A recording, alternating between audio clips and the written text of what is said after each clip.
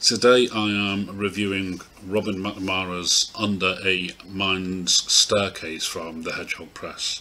This collection opens with Sins of Souls, inspired by T.S. Eliot's love songs of J. Alfred Prufrock.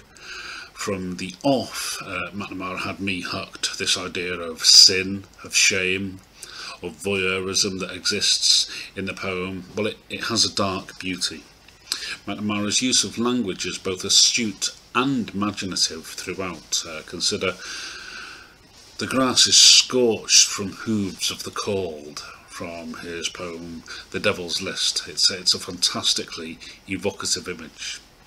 I especially enjoyed 3 grams of sugar, which expertly juxtaposes the sweetness of a sugar cube with the eyes of deep deception.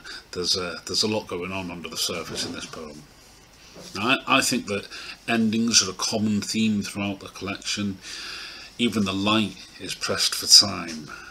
There is mention of lost dreams, gone to dust, of the devil dissolving relationships, water's gone and cold to the touch. But like the tarot card, this is perhaps a collection about new beginnings as much as it is about dissolution. If I pluck this line from Apple Picking Season: "In my hands, a spectrum of red, this Adam and Eve fruit and its promises of sweetness for the season." I think that's definitely forward thinking. This collection asks questions of us individually, of humanity, of spirituality, but the answers are left for us to conjure.